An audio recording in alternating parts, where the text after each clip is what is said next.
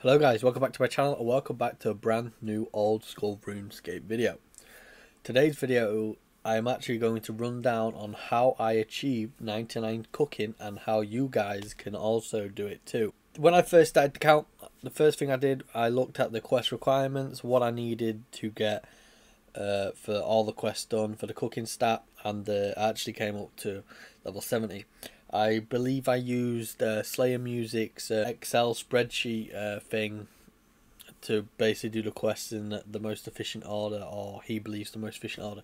If you guys want to have a look at that, I'll link in the description down below.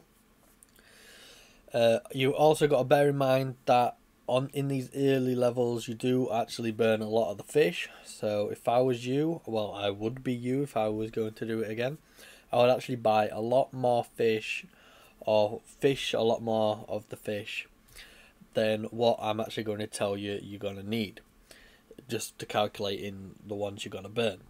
But okay, first of all, from levels 1 all the way to level 15 I cooked shrimp.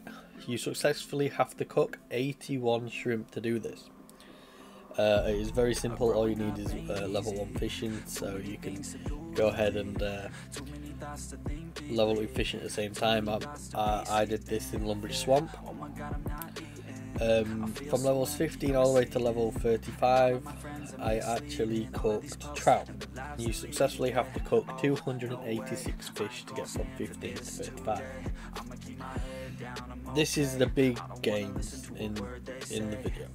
At level 35 all the way up to level 70 I fermented wine.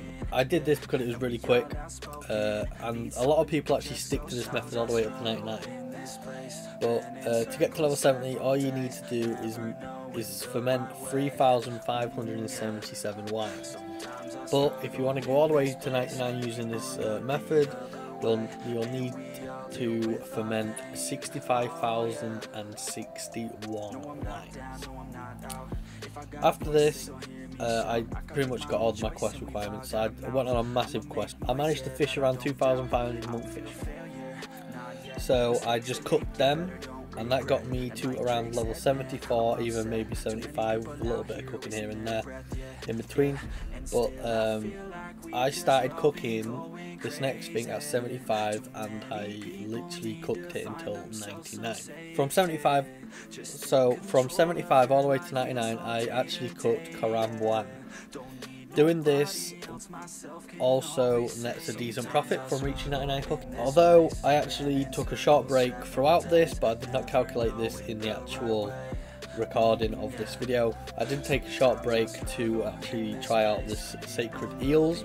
As you guys saw, I did a loot video from that in the last RuneScape video. So I basically just calculated the main things what I did.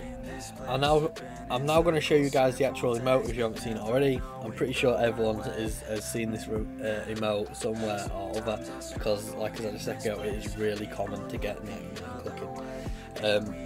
But I hope you guys have all enjoyed. If you have enjoyed, please like, comment, subscribe, it will help my channel grow. And until next time, I'll see you all later. Goodbye.